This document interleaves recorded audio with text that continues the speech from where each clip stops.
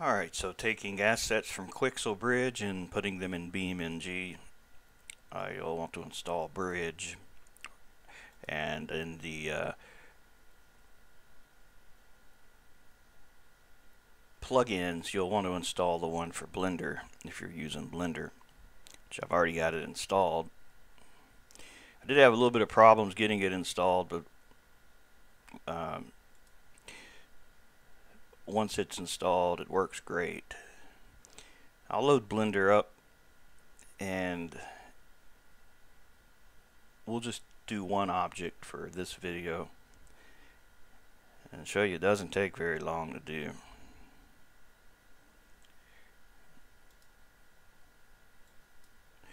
I got something downloading in the background, so it's taking a little longer for things to load up here. Alright, so I just deleted the stuff here, and in the bridge we'll just find a 3D asset. About like go to nature and get a good rock or a good pile of poo. I don't know. Let's go to the rocks. And let's tell it size is greater than 8 meters. So I'll get some of these bigger rock formations here. How about this boulder? It's Nordic boulder. So we'll download it. Let me open this up here. I'm only going to get the 4K resolution. They are also 8K and 2K. But I'm just doing the 4K. Now that it's downloaded, I'm going to export to Blender. It's exported to Blender. Now it's in Blender. And looking here at the texture preview, I want to point out something that in the material editor, the only thing that the game is going to interpret out of all the stuff that's in here is just this base color, which this is what the texture, the albedo texture is, the base texture. All the other stuff, you don't have to remove it. It's just the game's not going to use it. So what I do is I go into the level that I want it to go in. Say for example, small grid. In small grid, or your level, whatever level you're wanting to put it in, just make a new folder so that you can export that item into it and the game will make a material for it. But go to where a bridge is installed also,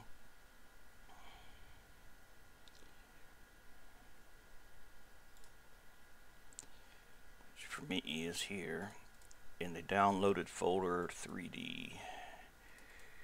Let's get the most. There it is. Alright, so in here, this is where it was downloaded to. There's going to be a few materials. Now, the only one I'm concerned with is the LOD 0, the higher detail one. Now, while this does include the FBX models for like the lower level details, I'm only fooling with the high model quality. Albedo is already going to be copied into there when we save the Blender file. I'm sorry, when we export the DAE. So what I need to do is get the LOD 0 for the normal map and this roughness map. And in this case, I'm going to also get this displacement map. Not sure which one I'll use, but I'll use one of the two of those. I know I'll use the normal maps, but anyway, I'm going to copy these to my clipboard, and then in that folder, which I didn't rename, I got to rename that something other than new folder. This will be Rock 5. Be whatever you want it to be, don't matter.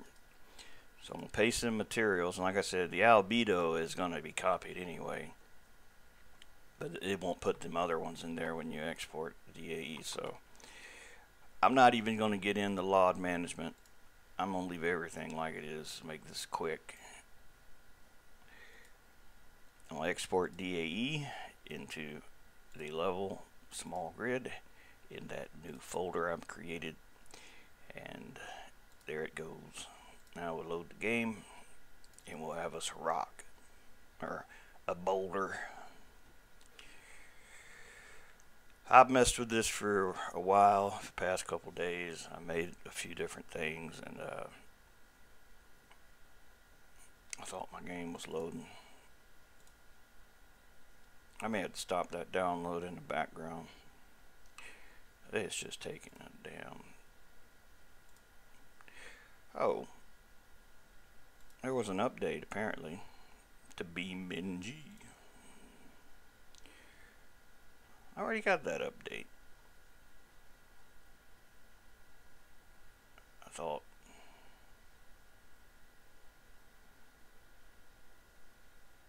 Yeah, I already got this update. I don't know why the game's saying that.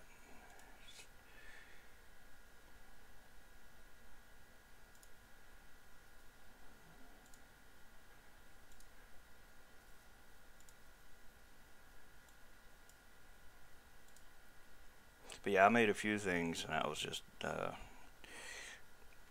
well, I guess I can make something simple.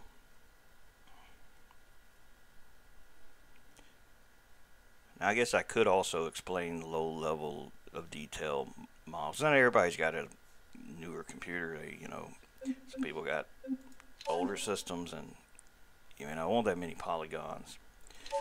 I would say if you're exporting things to drive on, you do want a low polygon version of the item to drive on if it's a high poly model, because it'll start eating into your performance pretty quickly. But this is just for show. This is just for track scenery. I ain't thinking along the lines of driving on this, but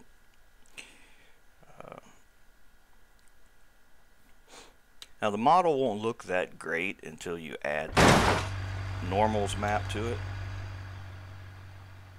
Like, see, this is a couple things I imported in from there. Let's say you go into your world editor, asset browser, and you find that folder. Leave this open too. I'll show you something here. So we'll drag this new rock 5. Where is it? And now we need to add the other maps that I said that the game wouldn't copy over, and this is just the 4K version. The 8K looks even better. But leave this open and go to your material editor, and first thing you want to do is go down to the lighting and turn on anisotropic filtering, because that's not going to be on by default. And then the normal map that you put in there, drag it and drop it to normal. You can already see that's already greatly improved that. You can see how normals make things look better. The roughness, we'll see how that looks in the specular, but yeah, I'm going to use the displacement one in there instead. To me, it looks a little better. Roughness factor.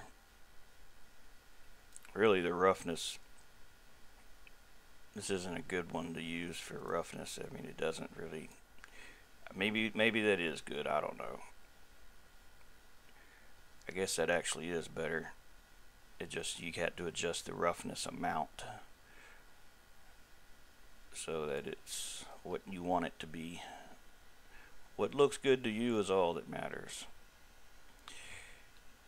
Now, if you want to have collisions on this thing, you know, just go to the inspector for this rock and tell it visible mesh final, and rebuild collisions, and then you could drive on it. Don't forget to save your material, by the way. I always forget that. So you can just put your vehicle on it.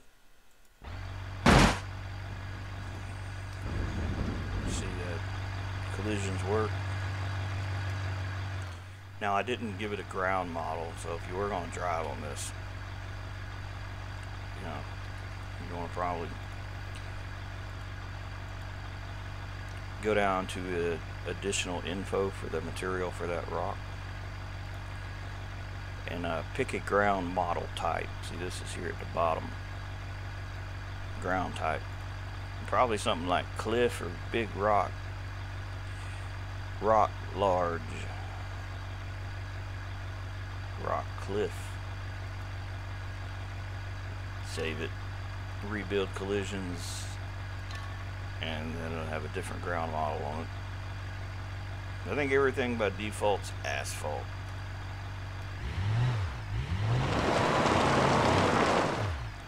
So let's see how many polygons that is. Now this is a part of the video that if you want to know this part, then I'll go on and explain this too. But if you go to decimate, which is the way you can get an idea how many polys, it's only 22,000 polygons, but that adds up if you got a lot of them. So it's a good idea to get in the idea of reducing poly counts. Now I know this thing came with low level detail models. I haven't really messed with the ones that get exported from the bridge that are low level. I usually just decimate the one that it's imported. I'll duplicate it, and the duplicate, let's just name this something easier to see.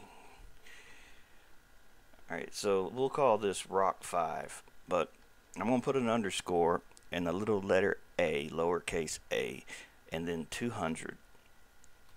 So that means when it's 200 pixels, it'll transition into the other LOD, level of detail. So I'm going to change this one to Rock 5.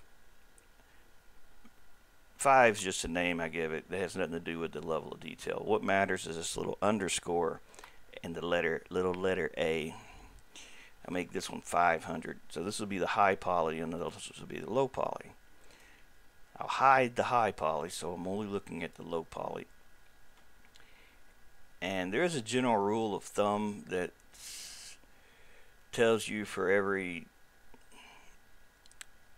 transition it should be half the detail. So if you're going to make 3 LOD transitions, they should each be like 50% less pixels than the next one, so it's not so visually obvious that it's changing into a low poly model. But that's up to you how you do that. I'm going to just see what 0.1 looks like, and that don't look too bad, and it's only 2,000 polys, so I'm just going to use that. Now you leave both of these where they are, and I just recommend is using the low poly model also to be the collision mesh. So duplicate the low poly and name it COLMESH-1. Now these 3 things need to go into what they call empties, which are like, you can think of them like a folder on the desktop. You can think of them like this. You can think of a folder like this as having a folder, and inside of that folder you have another folder, and then inside of that folder you have your items. So that's basically what this is about to show you. So you'll add an empty plain axis.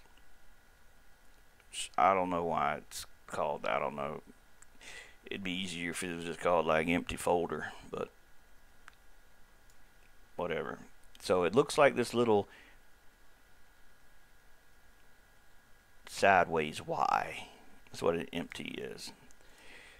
What you'll do is make 2 of those, and one of them you'll name base 00, and the other you're going to name start 01. While holding shift, you'll left click, drag, and drop. Just like you move something on your desktop, except you're holding shift down. And you'll drop this start into that base, just like that. So if you open up this little tab, you'll see it look like this. Then you can select these items. You can hold shift down to select them all at one time. And then again, hit shift, left click, drag, and drop, and put all those into start like that. So if you were to open up these, this is what it would look like. Now each one of these now they're all basically, I don't know, it's just the way the game reads these things. It knows this little folder structure. So what I'll do now is I got to go back to my notes because I forgot exactly the damn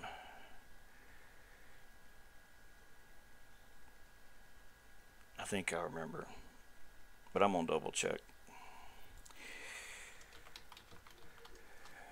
Forget how is it written out. I don't use it often. Alright, there we go. So we're going to make one more empty. And what that's going to do, the other empty, it's going to make this turn into a two-dimensional sprite when it's like 25 pixels big. But that one is going to go in base 0, 0. So we'll add one more empty called BB underscore auto billboard 25. And just like we move the others, we'll hold shift, left click, drag and drop and put this, except this one is going into base. There's another one you can put in there that's null detail 10, for example. That would when it's like 10 pixels big, it just would not even render in the game, which I don't ever use that one. I rarely use these, but I'll show you what it does. So what we're going to have to do now is re-export these rocks. Overwrite the other one. And in the game, it'll update with the newer one. And as you can see, as we get farther away, it changed level of detail. Alright, if we get even farther away, when it's 25 pixels, now it's just a two-dimensional sprite. You can go into the object editor thingy here. Hold on a minute. Let's get back up to this rock. In the open up shape edit, if you pick the object and go to inspector and go open up in shape editor. Now there is a bug, they know about it, about the texture previews being messed up, but you can tell it to force detail, and what it'll do is it'll show you the levels of detail. Basically, there's a 22,000 poly, that's 2,000 poly, and then that's the billboard. See how billboards work? They just draw like that. But yeah, that's just to show you what it looks like. I don't know, hopefully they'll fix that texture bug at some point in life.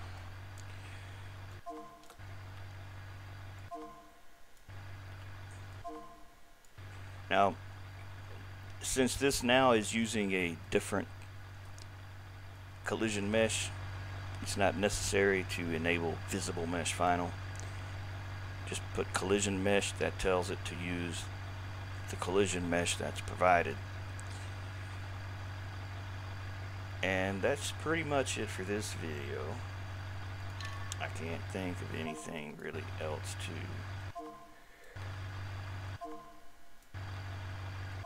I mean, there's a lot of other things I could talk about, but maybe I'll just make another video with something else if people like this one and I want to see how to do it with a different object. I mean, they're all done the same, but you know what I mean. So people may want to see some different things being done in the process. Because, let's see, I got a few things I already made. So we got this rock here. Oh, well, my camera's turning very slowly. I don't know. We got these smaller ones here,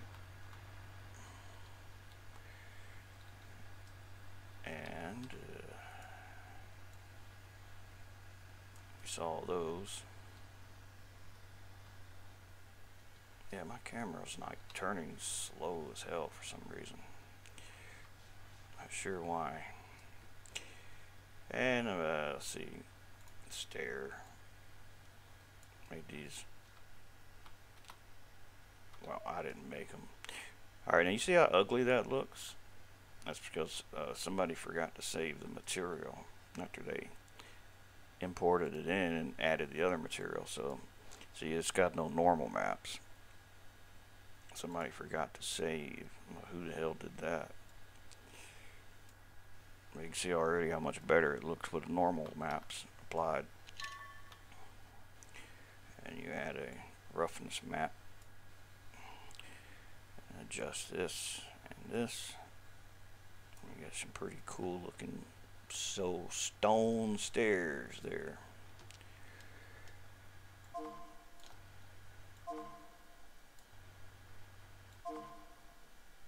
But yeah, the assets in the mega scans is pretty cool stuff. And like I said, these are just the 4K ones. I ain't even mess with the 8K. But I think that's it. If anybody wants more of these kinds of videos, I can make them. I could also explain how to get the materials from, say, this bridge, because there's a lot of materials too under the surfaces. Pretty much anything you can imagine is in here. The PBR material version of this stuff, so it's pretty impressive what all they've made. Pretty impressive stuff. But yeah, I can explain that stuff too, how to get those into the game as a terrain paint. Like I said, I can't give these things away, but anybody can download Bridge. Just let me know.